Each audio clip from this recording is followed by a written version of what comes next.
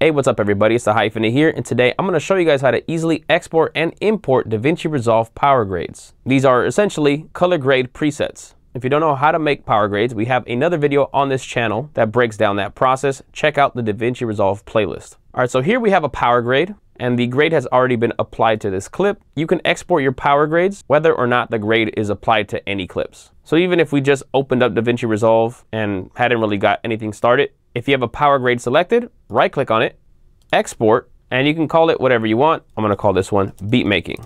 Export, and wherever you export it, there will be two files, a DRX file and a DPX file. Now that might be confusing. I was confused at first too, but I looked on Google. Apparently DPX is a standard still format, whereas DRX is exclusive to DaVinci Resolve. When I looked it up on Google, it says that you need to have both the files in the same folder in order to import and properly access the power grade settings. But as I've tried, all you really need is a DRX file. However, I do save both the files in the same folder, just in case. So to show you how to import, we're going to delete the power grade from here.